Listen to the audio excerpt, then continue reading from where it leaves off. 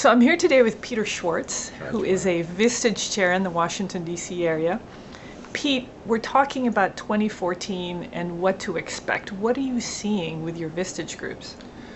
I think it comes down to an acronym that first was found in the military, at Special Forces, and when they were in Afghanistan, and came up with a term called VUCA, which stands for volatility, uncertainty, complexity, and ambiguity. That's what businesses are facing today more than ever. It's the climate has gotten so uncertain, so complex, that they're left with questions about how to go forward, and all the traditional solutions aren't working. So all of our Vistage members are wrestling with VUCA environments, and the idea is to kind of convert that old VUCA to a new VUCA, which is vision, understanding, clarity, and adaptability. And so it's really just more of the same, getting really clear about what matters most to you in the business, understanding what the next step is, being clear with your employees about where you want this to go, and being adaptable. What got you here won't get you there. In your group, you have peer groups of CEOs. Right.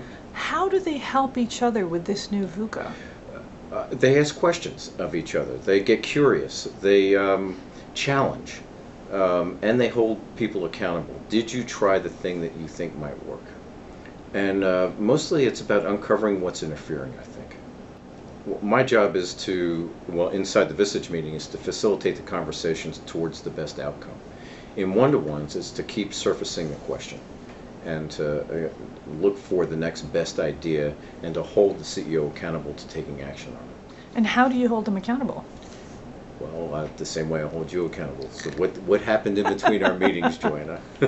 That's true. And I will say, as a Vistage member, holding myself accountable to you and to the group is very powerful, because It's a group that I respect, and I certainly respect you, and I wouldn't be spending time and money if I wasn't going to do anything about it. And it's not just the accountability piece, but it's also tracking the progress. You high performers never count the small gain. Well, Pete, thanks so much, and let's hope for a good 2014. Same here. Thanks for watching the Matrix Minute. Don't forget to connect with us on our blog and social media. For more information, go to matrixgroup.net.